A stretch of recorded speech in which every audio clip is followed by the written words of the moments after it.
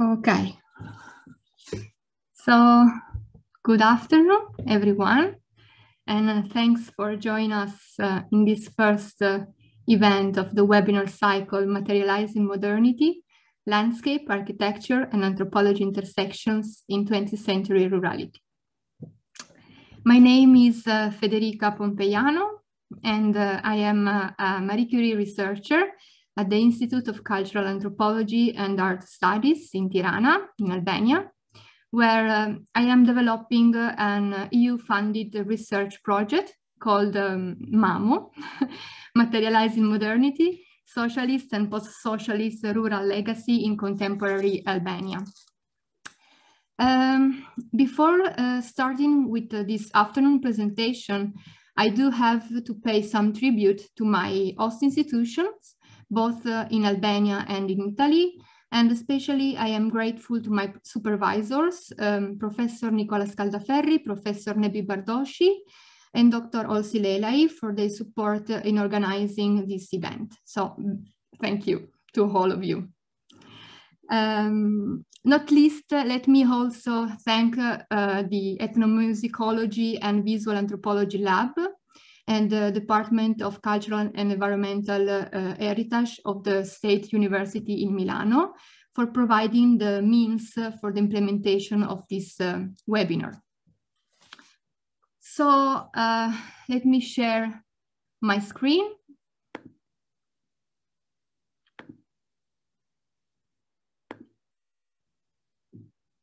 And I hope, I don't know why, but I cannot. I hope you can see my slides.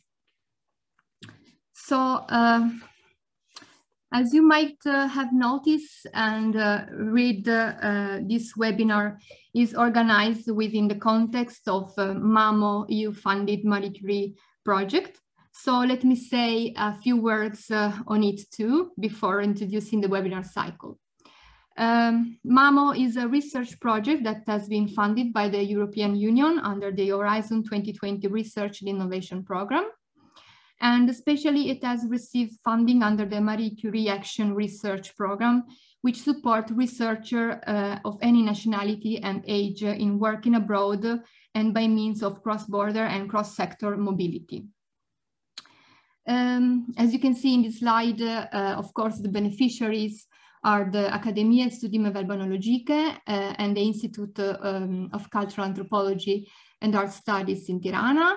And the project foreseen two periods of secondment in two different institutions, one in Milano and another second period in Sweden at the University of Gothenburg.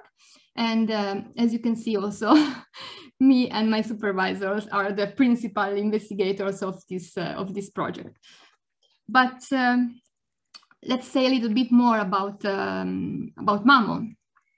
So MaMo will be developed in 2 years of research, and during which I will focus on socialist rural architecture and landscape and the post-socialist legacy in the Albanian countryside. And the project will move across 4 main multifold objectives, which are investigating how the communist ideology materialized in the countryside through urban and architectural planning. And in this sense, MaMo will target socialist rural development policies and schemes and how they manifested on the existing rural settlement and landscape. Then I will try to document the post-socialist physical impact on socialist rural legacy and vice versa. And in this sense, the project will analyze the current condition of the former agricultural cooperatives and state farm settlements and how they relate with the compelling informal post-socialist transformations. Moreover, the project will develop a reflective and integrated approach to socialist and post-socialist rural landscape. And in this sense, I will try to navigate in a multi-level and interlaced understanding of these legacies, investigating how local communities perceive and experience these spaces inherited from a very recent past and under a continuously changing present. And finally, the main general aim of the project will be, of course, producing novel scientific contribution, and in order to be also a national and international platform to discuss and place finally the Albanian case study in the main framework of the European studies on modernist rural landscape and architecture. The project will be developed through a research methodology that involves collection processes and processing and critical interpretation of visual, oral, and written data through the implementation of historical and architectural research, ethnography, and anthropological fieldwork activities, and the consequent analysis and interpretation. And during my fieldwork, I will collect narratives, memories, and voices of people who experienced the socialist rural modernization and still live in this post-socialist context. However, until now, I have developed historical research and literature review about these topics, especially at the National State Archive in Tirana, and I've started to research material also to the National Film Archive in Tirana and to the ethnographic and in the ethnographic archive at my institute. Until now, this consultation of published and unpublished sources, which of course is still ongoing and will continue during the whole first year of the project, has been pivotal for the identification of the 5 macro rural areas to which are associated the main countryside transformation processes during the socialist regime in Albania. And as you can see, this main process, transformation process, are the reclamation of the major marshy areas and their conversion into arable lands, the transformation of rivers into sources of hydroelectrical power, and establishment of new rural agricultural centers as focal point for the urbanization of the countryside. But now let's introduce this webinar cycle, which is part, of course, of the project. And as you already know, during the 20th century, in many European countries, modernity seems to have been regarded chiefly as a state-based ideological and experimental project, providing in this way an opportunity for new rural landscape and architectural ideas that always were converging on the vision imposed by different kind of ideologies in different countries. In this context, and regardless of the nature of political ideology, the pre-existing rural landscape underwent reshaping processes that reflected into tangible transformations and intervention in the territory. So these tangible traces of the past represent often remembrances of unsuccessful economic policies and lost political bets, encompassing in this way also socio-cultural, anthropological, and historical values and memories, still impacting people who experience those transformations and still live in those territories. So the aim of this webinar is to bring together experts and scholars in the field of architecture, ethnography, visual anthropology, cultural landscape, and heritage studies, and through the presentation of their ongoing or already concluded research experiences, discuss how we can approach the study of the 20th century rurality through different methodological lenses. By participating in these 5 webinar meetings, you will virtually explore different ways to look at and investigate and interpret how modernity materializes in different European rural contexts. And as you can see in this program, this is the first, of course, meeting of the webinar cycle. And on April 20, we will have we will have the possibility to listen to the Nicola Scaldaferri and Lorenzo Ferrarini exploring rurality in southern Italy, so how they apply ethnomusicology and anthropology of music to the southern rural context of Italy. Then we will have on April 22, Cristina Pallini and Axel Fischer that will present their research about modscapes. That was, again, an EU-funded project about modernist rural landscape that has been concluded in 2019. And then we will have on April 29, Bosse Lagerqvist from the University of Gothenburg, and we will explore the way we can conceive sustainable management of cultural landscape. And then for concluding this webinar cycle, we will listen to architect Dumitru Ruzo, which is the president of Baku Association, and which is one of the founder of socialist modernism movement and initiative, and that we will see how he created and put together the map about former socialist architecture in former socialist Eastern countries. But now I don't want to steal more precious time to our today guests, Nebi Bardhoshi and Olsi Lelaj. So let me introduce them. Nebi Bardhoshi is an associate professor, and he is the director of the Institute of Cultural Anthropology and Art Studies in Tirana. And since 2015, he has been a research fellow at the Graduate School for East and Southeast European Studies in Regensburg in Germany. And his main areas of academic interest are anthropology of law, property and the state.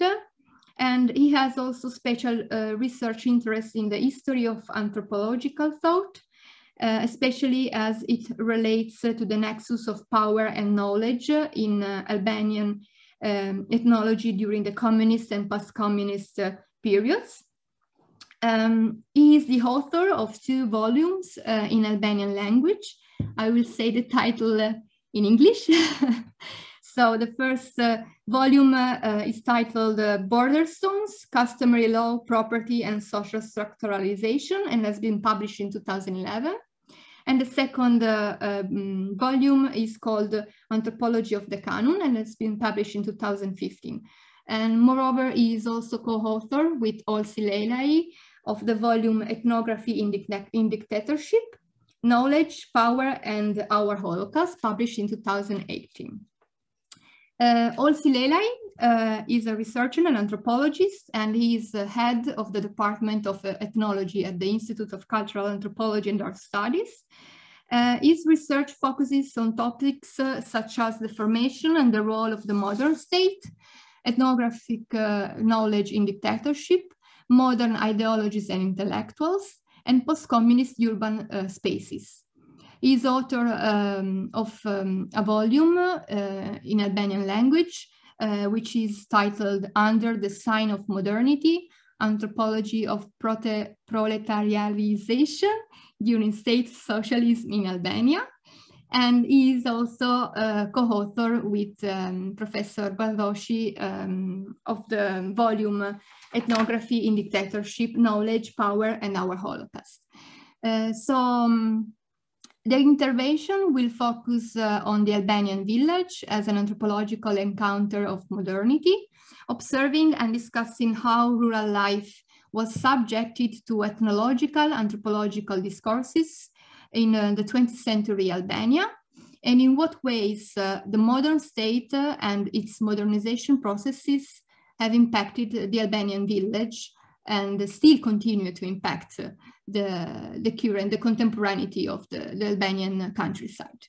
So now I will leave the floor to Olsi and Nebi, and I will ask them to switch on their microphone, and I will switch off mine. Please.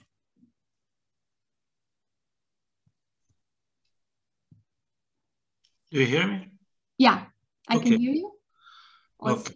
So with your permission, before passing the floor to Lelaj to present our joint paper, on behalf of Institute of Cultural Anthropology and Art Studies, I would like to congratulate Dr. Pompejano for the work done until now and make some brief remarks on MaMo project. The research project MaMo addresses very important topics for the studies related to the way modernities are materialized in practice. Particularly, it is a very important project which addresses the issue of materialization of the specific case of state socialism that which took place in rural areas of Albania. Together with my colleague Lelaj, we had the pleasure to follow closely the entire progress of the work done by Federica, and as we have heard from her presentation, and as we have noticed so far, this project promises tremendously much in the opening of a new research path, and we also equally believe that from this project new ideas will emerge in both theoretically and practical knowledge. Another note I want to make is that this project has enabled the creation of an international and interinstitutional network, and I think it's very important, which I believe will be transformed into a network which will bring fruitful collaboration into the future.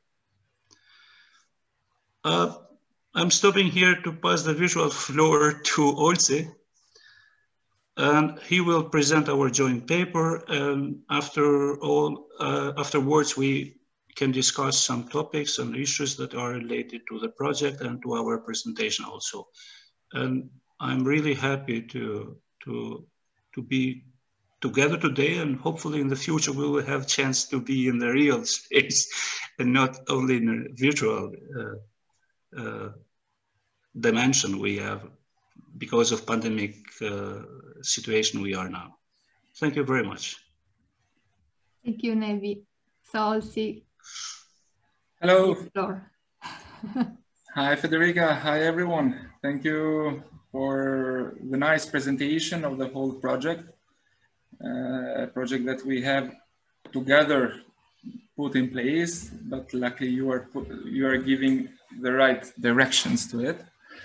And the presentation I'm about to read, and maybe some parts also comment, in a way it provides a background on which MaMo, but also other projects in the Institute of Cultural Anthropology are being articulated in the past decade. So with your permission, I'll be reading my paper in order not to be lost in my own translations, not yours. So, as the title indicates, this presentation aims to discuss the relation between the village and modernity in Albania. The proposition implies a two-folded perspective. On one hand, it aims to offer an analysis of the village as a modern project, and on the other, we hope that such analysis will provide us with a more reflective understanding of modernity itself. Thus, in principle, the quest in front of us is to read the layers and give answers to questions such as in what ways and how the village became subject to and it was transformed by social, cultural, economic, political, and intellectual processes upon which the very idea and materialization of modernity shaped Albania. Each of the concepts used in the following, such as village, modernity, transformation, ideologies, and so on, have a long intellectual history within anthropology and in general within the field of social sciences and humanities. And we are well aware of the critical assessment and reflection provided to by the scholarship on each of them. However, we'll be using them as landmarks in order to frame and summarize more than a decade-long research and scholarship, which has and continues to explore the relationship between the village and modernity, where Albanian society is the empirical ground for such reflections. It needs to be stated that both topics mentioned above are integrated in the research strategy of the Institute of Cultural Anthropology and Art Study. Currently, how modernity has impacted rural life is being explored through two ongoing major research projects. The first is a project which hosts this webinar and which seeks to understand how modernity is materialized in rural Albania, especially socialist modernity. We all are looking forward to its future intellectual outcomes, and in the name of Professor Bardhoshi and mine, we wish all the best to Dr. Pompejano in such quest. Whereas the second project, titled Atlasi Ethnographic Ifshati Shqitar Sot, the Ethnographic Atlas of Albanian Village Today, supported by the National Research and Innovation Agency of Albania, it has gathered 8 researchers to document ethnographically the transformation of rural life, starting from the installation of communism until today in Albania. Both research projects are based on and extend a number of issues and questions critically and deeply explored in contemporary Albanian anthropology that analyze the village as a modern project. The guidelines provided so far by such scholarship read the Albanian village firstly as a project of modern intellectual thought, and secondly as project of the modern state and its ideologies. What comes next summarizes critically both perspectives on the village as encounter with modernity. The following discusses the conclusion deriving from already published works by the authors of these presentations. The first encounter with modernity of Albanian village is probably when the later becomes part of intellectual projects. What we mean by that? The discovery of Albania in the 19th century onward by foreign and national intellectual and scholars with a high interest in philology, ethnography, history, or archaeology, and the published works deriving from such explorations can be viewed as a momentum where the village and the rural life become part of a wider scholarly projects, posing questions related to the understanding of people's life through notions of culture, society, and other modern scientific categories of thought. In such context, the rural as a scholarly project is paralleled by other intellectualist movements whom articulate the modern idea of self-determination of people. The later is a pillar of modern political actions based on the sanctity of rights and freedoms for the individual and or a people to choose their own destiny. In the case of a people, it implied a political destiny, possibly materialized in the modern notion of the nation state.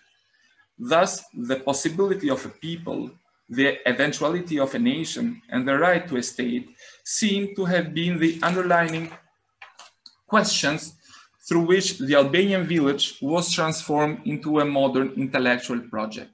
It is within the articulation of modern intellectual viewpoints that the idea and materialization of nation states started side by side with the dissolution of the Ottoman Empire in the Balkan and the Mediterranean area.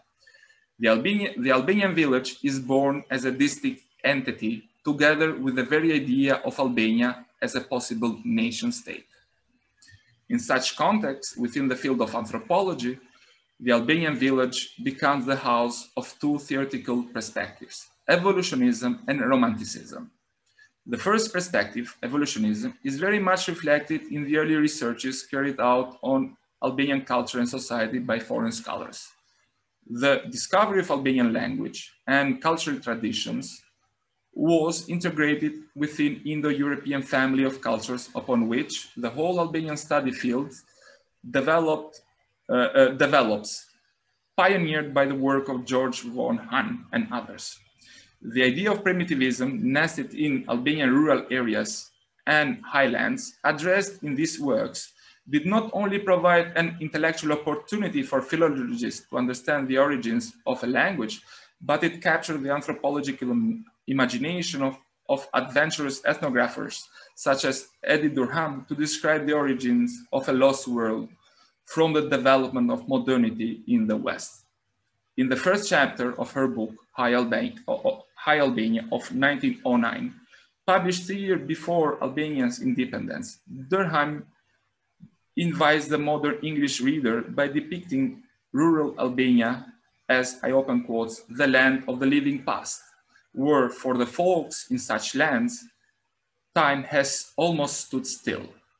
The wanderer from the West stand awestruck amongst them, filled with vague memories of the cradle of his race, saying, "This did I do some thousand of years ago. Thus did I lie in wait for my enemy. So thought I, and so acted I in the beginning of time." End quotes. Kinship relations, blood feud, elementary forms of economic life, mythological thinking, and superstitions are among the themes through which the Albanian village is depicted within such works. Besides the cultural and social dimensions, the body of villagers is taken as an example within physical anthropology to illustrate the evolution of races in Europe, as in the case of the work of Kuhn in the Mountain of Giants. The modernist discourse of evolutionism will capture the imagination of foreign anthropologists that will take the Albanian village as an example of backwardness and its people as unable to form political solidarities with outside blood relations, the case of Lois' work and others. The second theoretical perspective that develops parallel with evolutionism is Romanticism. Even though it still underlines primitivism of rural Albania, it finds in its originality and distinctiveness a cultural reality exemplified by the language. The Romanticist perspective, rooted very much in the Herderian tradition, was quickly absorbed by the national awakening movement of Albania and the literary tradition created around it. The exploration of the village and rural life becomes synonymous with the discovery of the soul of a collective political identity. Documenting and describing the way of life of villagers implied for many Albanian scholars a duty for the nation, which eventually needed its own state. The political movement for an independent Albania needed the convincing of powerful nations to acknowledge the existence of a distinct cultural and social reality of a people with rich culture reflected in political and legal traditions such as the Kanun, and whom have inhabited the territory inherited to them from forefathers since the time of ancient Greece, if not before. The ancient customs harbored in highland villages were a proof of that. The documentation of customary laws, legends, and way of life before and after the independence of Albania by Albanian intellectuals would provide the basis upon which national ethnology will develop after World War II. National ethnology develops with the coming to power of the Communist Party. During state socialism, Albanian ethnographers did field work all over the country.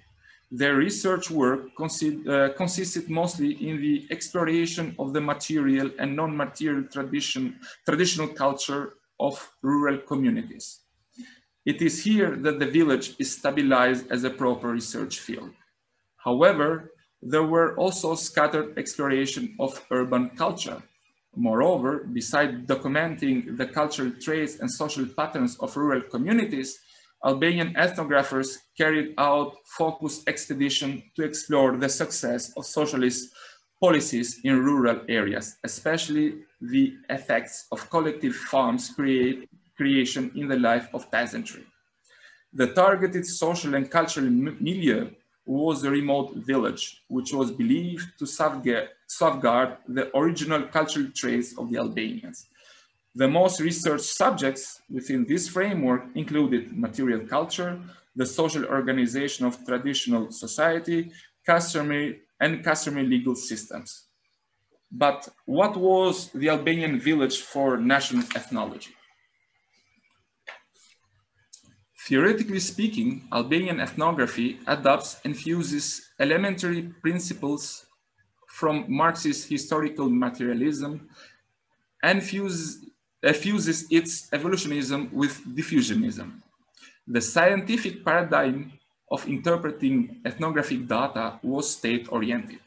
The latter had declared Marxism as the only true science. Within such context, the temporal understanding of rural culture was pivotal. The ethnographic discourse depicted the village as the locus of the nation culture, which developed through the linear evolution of modes of productions. Moreover, the discourse on culture framed by this temporal optic did not only speak about the past, but also for the present and future. A key concept, for example, used by Albanian ethnographers to frame the temporality of a cultural practice and to classify it within the value ladder of they classified it within the value ladder as a Mbeturin. This probably was to be considered, Mbeturin, I will explain what Mbeturin was, can be considered as the most political concept of Albanian ethnography. The term has a dual meaning, first as a remains and later as a garbage. Thus, when it's used as remains, it follows pretty much Taylor's concept of cultural survivals, and it nurtures the ethnographer's language with an understanding of cultural practices to support certain positions about past trajectories of cultural development stages, for example, matriarchy. But when it was used to frame a cultural practice as garbage, it spoke about the present. It underlined the ethnographer's engagement as cultural activist or as agent of the new order, of the ideological vision the dictatorial state projected for society. Certain cultural practices, for example, religious practices that were banished after 1967 would be falling in this category. Through this classification, the dictatorial ethnographic discourse provided data and legitimacy for state action to clean society from the cultural practices that did not fit to the new vision. Eventually, the village was subject to it. In a wider frame, the temporal valencies of cultural phenomena with the hierarchy of values paired with the systematic reduction of freedoms were essential to sustain the very idea of socialism as transitory or liminal phase, where the state must do whatever it takes to achieve the future it promised to society. Under the label of emancipation, for example, several civilizing practices were undertaken and became part of the political economy of the state, where its institutions, especially those working in the field of culture, participated in making the new society with new people. All state-led practices embedded in one single ideology, in which Albanian ethnographers participated, produced what we have called a Holocaustic culture, which sustained the idea and practices of a godless state. This concept is drawn by Zygmunt Bauman's work on modernity and Holocaust, which it mattered in which time mattered very much. And eventually, the changing of this and modernization processes had to be accelerated. This is one of the conclusions we have drawn from and published in the book Ethnography Under Dictatorship: The State, Knowledge, and Our Holocaust. Thus, the village as a topic of exploration in Albanian ethnography during state socialism touches upon what we underline as a second encounter with modernity, namely the state and its modernization processes carried out in the name of given ideology. The relation between the state and the village predates the declaration of an independent Albania, and it is extendable to Ottoman Empire period and or other forms of centralized and bureaucratically organized power, such as kingdoms. Also, the modernization processes introduced in the later phase of Ottoman Empire need to be considered in order to understand how modernity impacted the village before the creation of Albanian nation state. However, the timeline for an anthropology of modernity explored within our works has established the creation of the nation state as a clear momentum of great transformation for Albanian society, including its villages. The period between 1912 until the end of World War II demands further exploration in order to understand how modern ideologies shape the villages and rural communities. So far, the present scholarship has given ethnographically rich and theoretically stimulating works focusing on how socialism and post-socialism have changed rural communities in Albania. We'll focus on the question of collective farms, cooperativa agricultura during communism, and the decollectivization of land after the fall of communism as the two main topics through which the impact of the ideologies and the state, together with modernization processes, shape the Albanian village. Socialism and neoliberalism as state ideologies are explored in the way how they transform people's life in the village. Thus, the village during state socialism is transformed into a site of proletarization due to the creation of collective agricultural cooperatives and state farms. While the former was formed in principle by the unification based on, I'm quoting, open brackets, free concept of peasants' land and animal property together with other means of production, the later, basically the state farms, were exclusively state property. The history of the collective agricultural farm formation in the course of state socialism in Albania reveals how Albanian peasantry was transformed gradually in time, initially into peasant workers and subsequently into a full wage dependent worker. The mechanisms of this process vary from changing of the legal system to the urbanization of rural areas, to the monetization of the economy, to the introduction of pedagogical activities in schools, and many more. The following conclusions have been published in the monograph Under the Sign of Modernity, which Federica presented, and precisely saw this process of modernization and what happened after. What followed with the fall of communism and introduced the village into a new form, into a new context, into a new gaze of post-socialism. Thus, in the years 1991 and 1992 marked for Albania the beginning of a great transformation in every aspect of social life. The Albanian population faced a deep identity crisis. The whole system of values built upon the course of 45 years of dictatorships have been overthrown. The Albanian village faced the process of decollectivization of property. The legal basis for the process became the law for land on land of the year 1991 that recognized the peasant family as an economic unit. The amount of land that a family received from the agricultural cooperative depended on the number of the family members. The system of distribution was known as Ndarja Tokës for Frym, division of land per head or per capita. The law was explicit in its non-recognition of specific claims to previous forms of ownership prior to collectivization.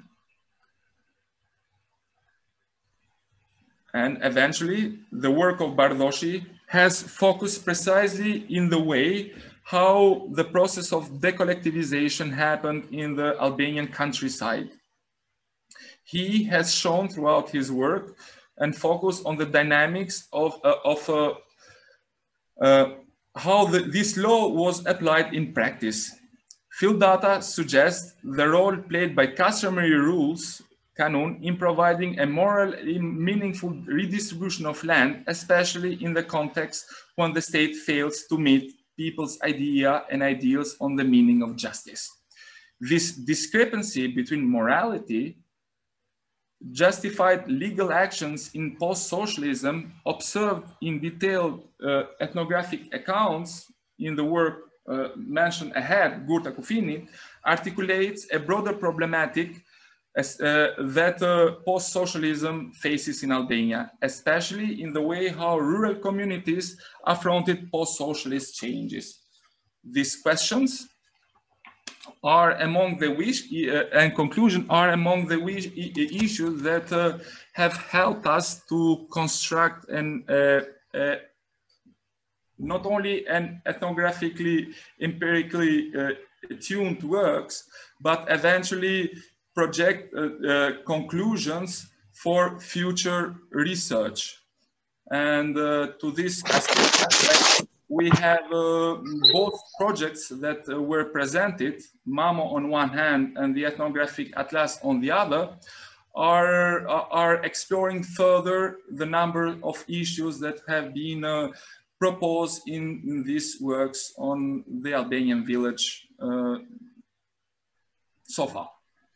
So I'm leaving it here, my presentation, in order to give some more space to discussions and questions in this webinar. Thank you very much. Thank you, Olsi. Thank you for your presentation.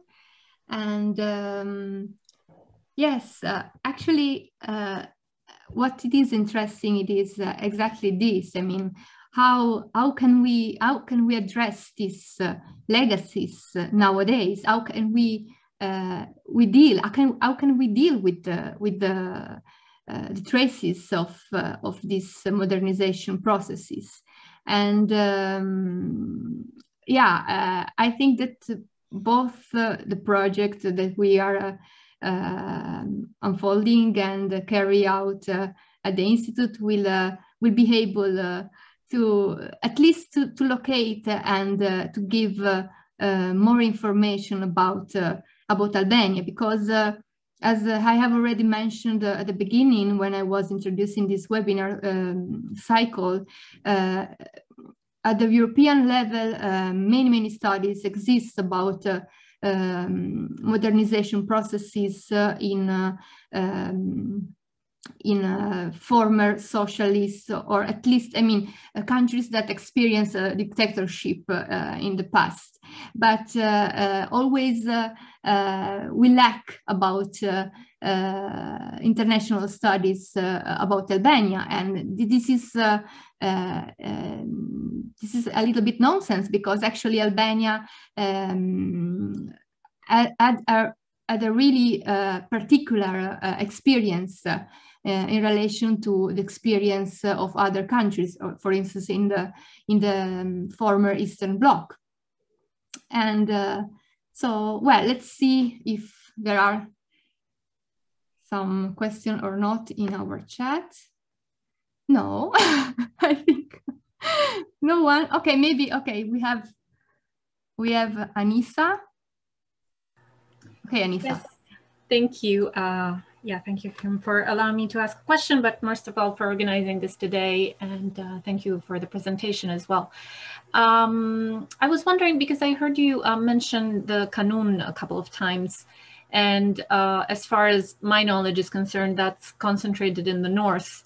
And then I was wondering on what are your findings on the main differences between the south and the north in Albania, because they came from a different historical, let's say, social structure, and then they went through the same thing, and then how has that been reflected further on? Yeah, thank you. Okay, who takes this, Olsi or Nebi? Olsi. Olsi, okay. Go ahead, Nebi. Okay.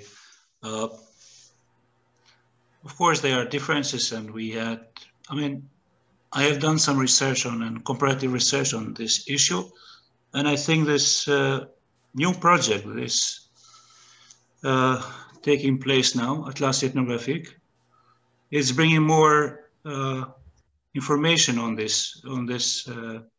I mean, more possibilities to compare between different practices that had taken place during the decollectivization process. Generally speaking, I mean, I can say that the map of Kanun, or this practice of sharing the property based on tradition and not just on state law, it's a bit wider rather than, I mean, than map of Kanun or north of Albania. There are, for instance, in south of Albania, in let's say on some highlands or in villages where Kanun of Idrisuli was a tradition before, in Labria, for instance, they are a combination between state law and local tradition, let's say customary law in local level, which means that the people have combined. For instance, they had used the formula of the state law by sharing the property based on principle per capita, but they prefer to share to take the land in that space that they had considered the land of father or of grandfather, based on the customary tradition. So the border of the land that they had profit from the commission that had done the procedure of sharing the property of the former cooperatives, they had preferred to take the land from this part of that they, according to the social memory, that belongs to the father or to the grandfather. This is one of the formula they used, but not all the time, because that there is a lot of details that we should share together. For instance, that the different practices on sharing the forest, and also different practices of sharing the forest that was transformed into the agricultural land. So they had used different practices.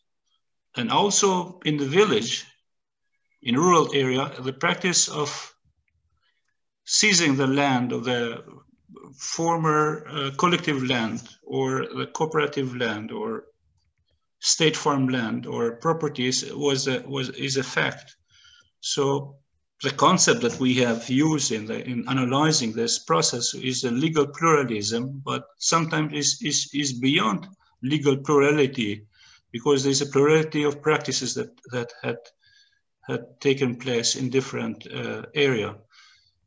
But when we come to lowlands, people, most of the cases, they had applied the state law, but also new cases show that that was not all the time. For instance, the last research we have done in Rada, the village, which is close nearby Tirana, 40% of the people that we have interviewed, approximately, let's say, they declared that they had they shared the property based on law, and other people told us that they had preferred to take the land that they believe that they have inherited based on the tradition. Therefore, it's a very complex issue, and we have, I hope that at the end of this project of Atlas Ethnographic, we will have also the kind of map that will show that this plurality of practice based on probably not in the whole Albania, but on these villages that we have doing the field work for sure.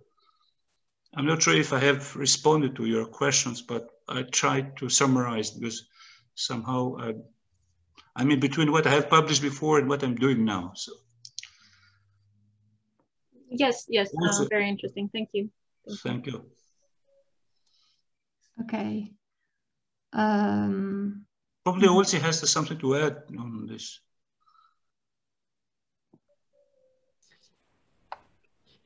Hello.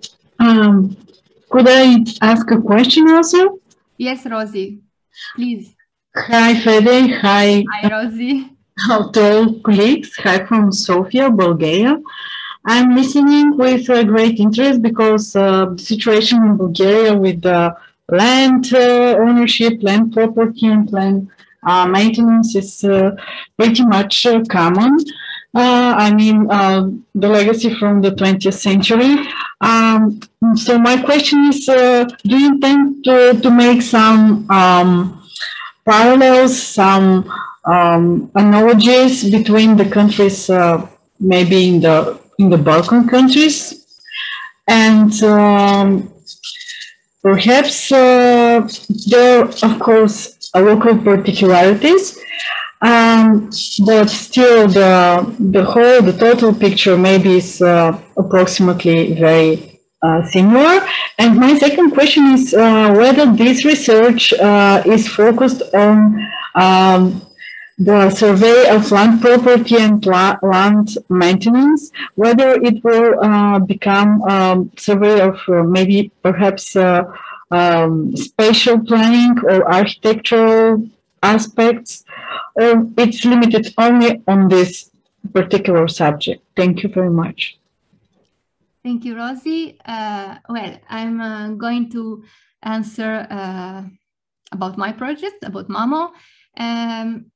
Okay, in my case, the point is to understand, okay, I have identified these 5 macro areas as I've showed before, and these areas are related to a different transformation process that the regime carried out on that territories.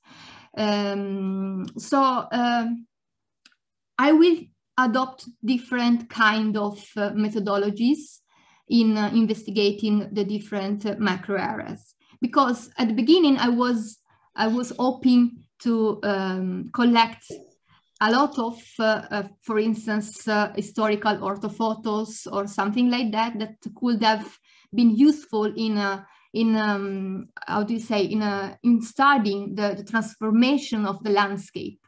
Because, you know, I'm going to use the geographic information system in a way.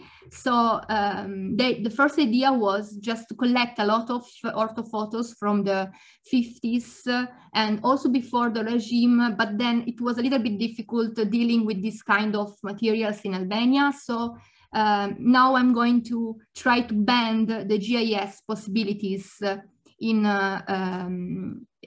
by using qualitative and not quantitative data. So in the end, I will try to understand this transformation by using more qualitative data that will be gained during the fieldwork that I will going to carry out during June and July and maybe also August. And then also in the autumn. I mean, I have 4 months fieldwork activities to implement. So in my case, the idea is really to investigate what have been implemented. Firstly, by collecting the historic resources and by analyzing the literature, I will collect and I will understand what has been planned by the regime. So.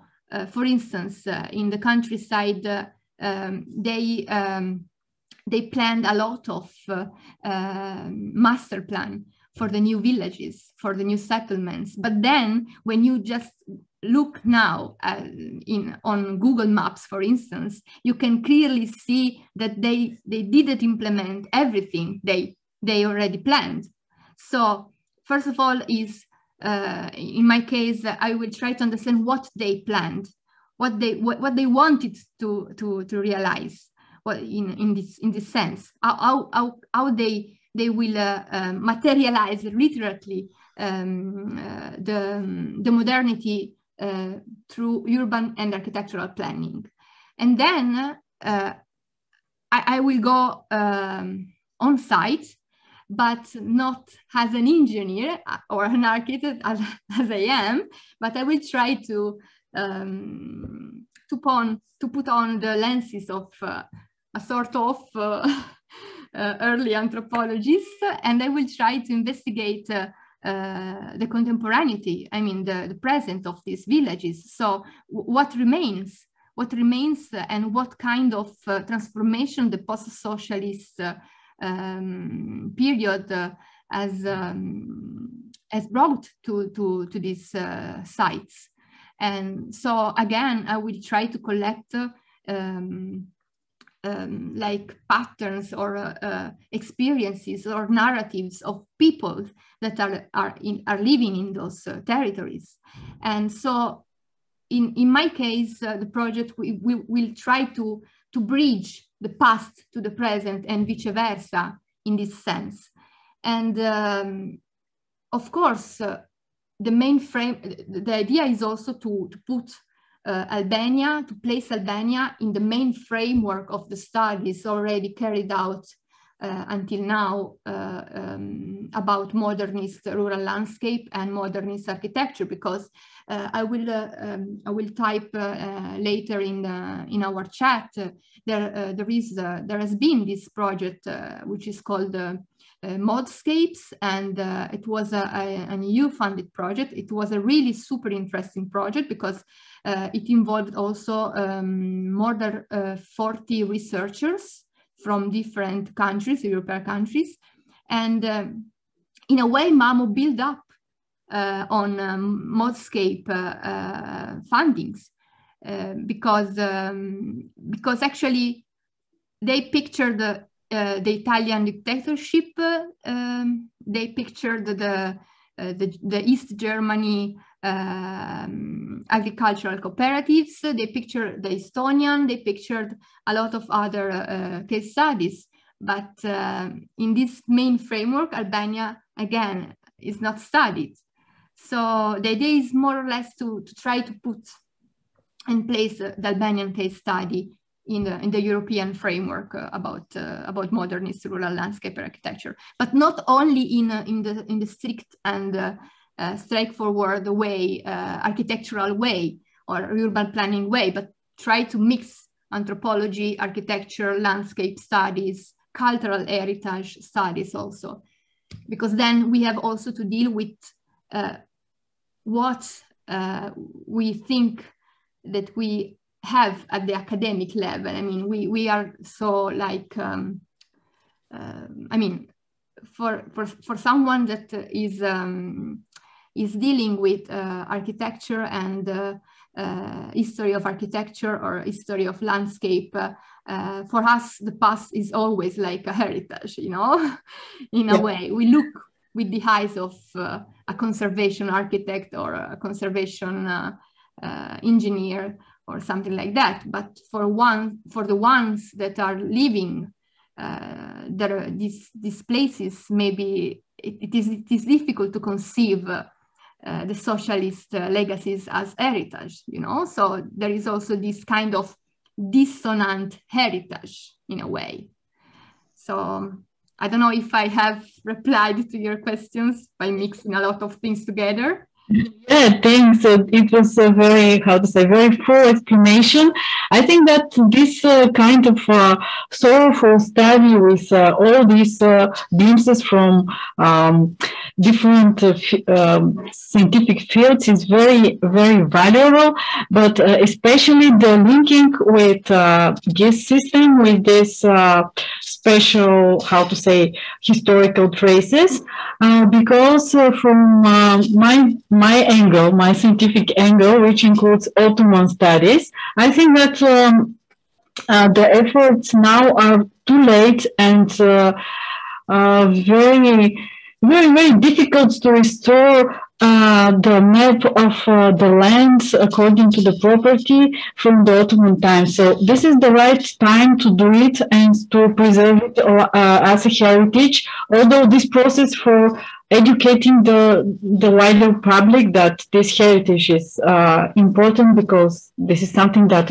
happened, and nonetheless somebody could be ashamed, somebody could just have prejudices, but still they're a very important part that should be recorded, of course, researched, and estimated, evaluated what to be preserved eventually. So I think that this is process in the right time, in the right direction, and I hope to be witness of the results and to have the chance to discuss it. Thank you, Rosie. Yes, I agree. I mean, this is exactly the point, because this is like a very recent past, but in the same way, and the present, and I mean, the time, we cannot stop time, and we cannot stop, of course, transformations, and we cannot stop simply the time. So sometimes in some special condition, the only way to save something, also just to be also like to save like as a potential knowledge for future, is to document, you know, so to going on fieldwork activities and document what we have. So yeah, this is, as also my professor Nebi and Olsi said, this is a first step, and as much I dig in these topics, of course, in my case studies in Albania, a lot. I mean, I'm really like opening a Pandora vase, you know, because there are so many interlaced knowledge level that we have to reach in these studies, and it is important just to, you know, take the first step. I don't know if Nebi and Olsi want to add something about a class ethnographic in this sense, or? No, in principle, our work has aimed and has been to be comparative always. So trying to draw data from other published work for the region, the Balkans, the Mediterranean, Europe, Far East, South, Latin America, because that's what the logic of anthropology is, you know, a comparative perspective in seeing, in comparing and contrasting to coming to conclusions. So in this case, Albania becomes, as I said also in the paper, it is the place where we draw empirical data. But eventually our conclusion and reflections go beyond the country. They don't speak only for Albania, but we try to make statements and reflections that include also other places with a similar trajectory. The same goes with Atlas Ethnographic. Right now we are collecting data for different areas. Each of the researchers involved in this project has its own field of specialization, let's say, in a narrow sense. But on the other hand, we are also gathering data to open also our new perspective in our work. So data we are gathering include from the past to the present. It try to document the transition period, the life under socialism, the life during transition, and in the contemporaneity, the economic life, political life, religious life of the villages under scrutiny as well, including the investments coming from different actors participating. Eventually, after these data have been gathered and eventually the empirical ground is there, a comparative perspective will be endorsed immediately in a way. There are a number of studies about the contemporary of the Bulgarian village, for example. There is an edited volume by Gerjuzin, the latest one, for example, that would come in hand to compare our data with similar processes in Bulgaria, for example, but not only. So that's the aim of our work at the end of the day. Whether it's going to be applicable, that was also a question. That's something that our work is highly critical sometimes, and not many people who read it are at ease, especially planners. who do find it sometimes difficult to impose certain perspective, but eventually what we will produce will enable them to be more attuned and to listen much closer to the people, and maybe to have a more conversative, a more dialogical relationship with them in order how to plan, let's say, a meaningful environment, for example. That's it. Okay, thank you, Olsi. I hope, Rosie, you obtained your answer, or the answer that you desired. And okay, so I don't know, we don't have any other question. So we are super in time, actually, so which is okay because it is a webinar, and you know, it is better to finish early than later. So I would like to thank again Olsi and Nebi for their presentation, and I would like to thank you all for participating in this webinar. I knew a lot of you that are attending, and this is so nice. And I'm happy also to see people that I've never met, but I hope I will meet in the future. And so let's see if I meet you again on April 20 during the presentation about sonic ethnography that will be held by Professor Nicola Scaldaferri and Lorenzo Ferrarini. And they are both anthropologists and ethnomusicologists. And they will try to explore rurality in another way, applying another methodology and through sounds. So see you on April 20, and thank you to all of you.